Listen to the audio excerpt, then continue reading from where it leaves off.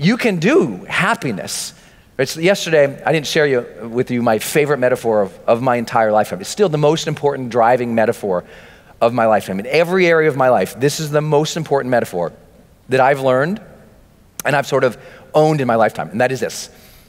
The power plant does not have energy. It generates energy. To be more accurate, one of my students actually taught me this. He says, Brendon, actually generate is maybe not the exact term. I said, okay, tell me about that. He said, well, what a power plant actually does is it takes energy from one source, then it transforms that energy into another kind of energy, then it transmits that energy, which is what you call generating the energy. That process of transformation to transmitting, I just call it generating energy. But that's what it's doing. So in the same way, we don't have happiness, we don't have joy, we don't even have energy. We are taking energy, or just consuming it and letting it land on us, and we are transferring or transforming that energy into what we want to experience and transmit in the world. And that's why I said yesterday, we have to be responsible for the energy we bring into our families. Because guess what they do? Especially when they're young, they don't know this metaphor, so what do? They just take the energy that hits them. They don't yet have the tools to transform that energy and be who they want to be. They just take the energy. So when you get around people who are either unconscious or children, and sometimes it's the same, you really have to manage your energy. Right? How many of you have ever been in a negative mood and it completely set off somebody in a way you did not anticipate, right? You know why? That person did not have the tools to deal with your energy.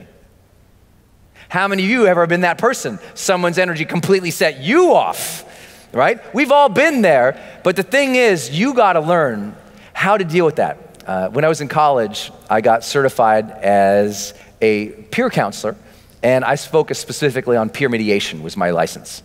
So I had peer mediation training, and it was the best thing I could ever get because it taught me that when you get around two people, they're gonna fight a lot. And I had to mediate those conflicts, and we'll talk about some of that technique on Sunday for you so you do better in dealing with your conflicts. But I'd have two people, and I was an official peer mediator, so I was a court referred, so they would refer. I remember, I'm at this time 20 years old, court referred. So I would get a couple that was married and going through divorce mediation. I'm a 20-year-old kid. This is over 20 years ago. Look how young I must have looked, right? Oh my God. And they would come and they would scream at each other. They would just be like freaking out on each other. And I got to deal with this. And I remember, my first 2 or 3 sessions, I went to my advisor who was one of the great communication and conflict trainers in history, Bill Wilmot, was my mentor. And he wrote one of the most important books I ever read in that topic. I think it was called Artful Mediation. And he said, Brendon, you gotta learn to just be zen when other people are fighting around you. Their energy is not your energy. Their energy is not your energy. You have to, he told me this phrase, I never heard it ever before. He said, you have to self-will how you want to feel. You have to self-will how you want to feel.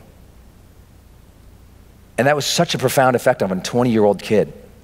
Because at that point in my life, I still was a child. I was still consuming the energy of the world, and it could tip me off in one way or another. Because I grew up around a lot of anger. So just short fuses, bam. Short fuse, bam, you're smacked. Short fuse, bam, you're in a fight. Very short fuses. So that was what I had consumed and what I was trained to. So I would get angry fast, very fast. All throughout high school and all throughout college, because I had martial arts training, I was in fights, constantly in fights. My friends and I, we would go out, and sure enough, one of them would start a fight, and then they'd come and grab me to end it, you know? All throughout school, I mean, just tons and tons of fights, me. And I'm proud, I have not been in a fight since I was 21 years old, and the last fight I was in, it was just to end a fight that was happening that I could be of service in. That was it. That was it. And so, but I had fought a lot in my lifetime, right? I didn't want to do that anymore. And part of my journey was learning to deal with my own anger issues, my own energy that wasn't right. And I knew it wasn't right.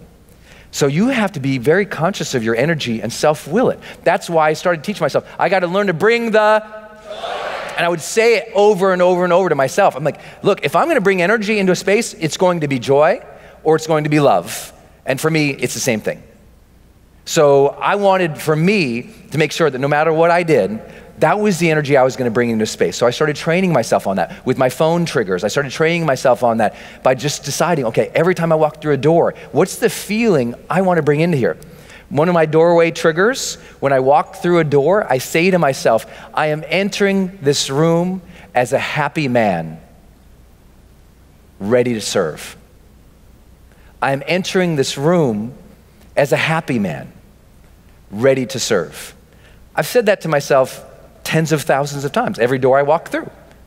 So I'm setting up a trigger cue for me to remind myself to be happy. Because if we don't remind ourselves to be happy, we won't self-will ourselves more often to be happy. Now, some people say, well, this is just an affirmation, stupid, I'm happy. Actually, it's not. It's something that we know from habitual training in behavioral sciences. Cue, trigger, reward, cue, trigger, reward, over and over and over again. Ultimately, you set up that practice. It becomes a higher level of practice and mental discipline. So let's return to this conversation about happiness. If you have not had that role of happiness, get therapeutic support, but also at the same time, start practices that will make you happier. And you have to teach your family to start practices to be your happier. It can be as simple as a Friday night dinner where you say to the kids, what made you happy this week? You need to start giving the vocabulary of happy to your families. You have to start giving the vocabulary of happy to your teams. If your teams are never talking about what makes them happy, what kind of workplace is that to be in? If you're not having conversations and dialogues, if other people, I say it to people all the time, are you happy? How's it going? Are you happy? How's it going? I ask it all the time. Are you happy? How's it going? Because by asking the question, I'm cueing it. Just like the doorway trigger. I enter this room as a happy man ready to serve. And when I say I enter this room as a happy man ready to serve, it makes me more intentional. Makes me more what? And these little triggers that you set up in your life, it makes you more intentional. Like those little reminders, they mean so much to us. We forget to do them, but your happiness is important. Your happiness is very important. Just like your self-identity is important, just like how you want to treat people. All of that is incredibly important. We just forget to set up those triggers. How many of you could do a better job setting up your life for some happiness at this stage of your life? Yeah, to the person left, right, shake them, say you deserve to be happy.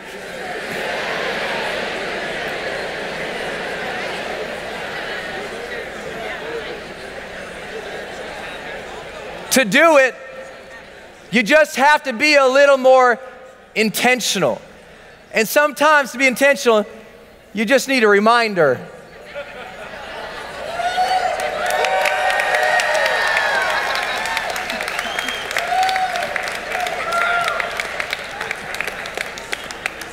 How many just had their alarm go off to say, that's me? Turn the person left, right, shake them, say, be more intentional. Thanks for watching. Make sure you subscribe to my new podcast, The Brendon Show. It's available on iTunes and Stitcher and wherever else you get your podcasts. And it's the exclusive place where I share my thoughts about life, about current events, about what I'm going through, about my advice for you as you seek to live an even more extraordinary life. It's called The Brendon Show, and it's available anywhere you get your podcasts, so make sure you subscribe.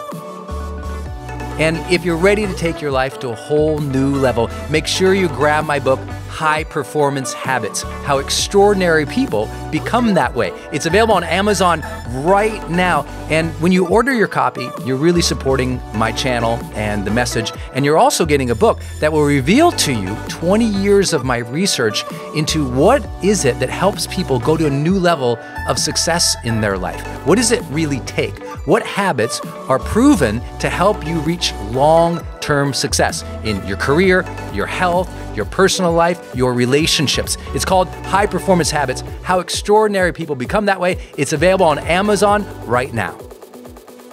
And finally, make sure you subscribe to my channel so you get notifications every time I release a new video. And by subscribing, you support me, my message, and this channel. So I'd really appreciate it. Make sure you hit subscribe.